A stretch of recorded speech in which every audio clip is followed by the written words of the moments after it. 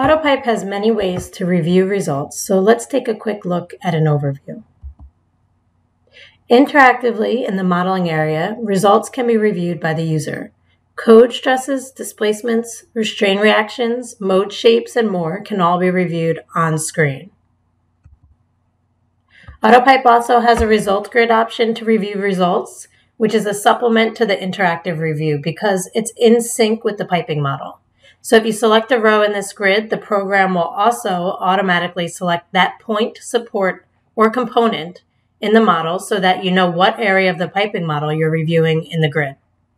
There are also filtering and sorting options in the grid, which allows the user to focus on specific or critical groups of information. As for reporting options, AutoPIPE has a report manager that uses a SQLite database.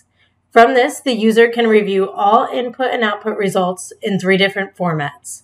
Here is an example of the ASC2 text report of the code compliance data. This shows the same data in a Word report, nicely formatted in a table. Both the text and Word reports have filtering options to limit data as needed. The Word reports are based on templates, which can be customized to fit your deliverable needs.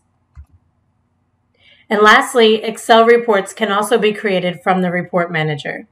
These include a lot of data and factors that can also be filtered and customized. Additionally, charts and pivot tables can be added to the Excel reports to help quantify the data.